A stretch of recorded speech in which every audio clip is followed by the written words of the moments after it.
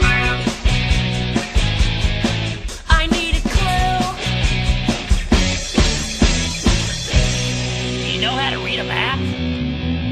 Flower shape, easy to see. Letters N, W, S, N, E. Why does this help? And tell me now, what does it mean? It's a compass rose. The compass rose shows north, south, east, and west.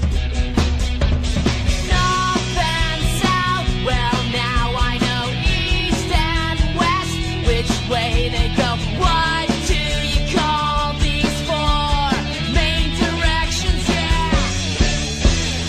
The cardinal directions. Intermediate directions would be northeast, southeast, and so on. How far is it from here to there? Can we measure distance to anywhere? The map size is smaller than the real world. Look for the scale. The scale is like a little ruler that helps you measure distances between places. A little lost, I'm getting clues. Getting clues From a map.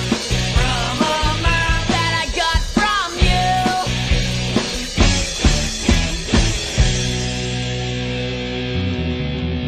Dots, triangles, colors, and many lines. What do all these things define? I see a tiny airplane. And what is the star?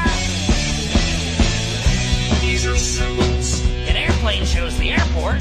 A star is a capital city.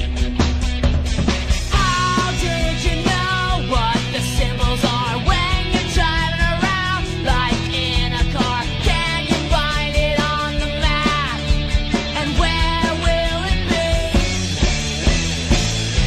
Use the map key.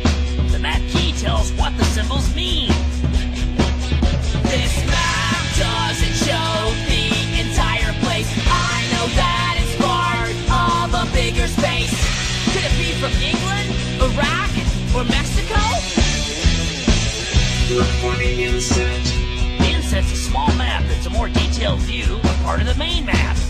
I was lost, but I learned something new. How to read a map.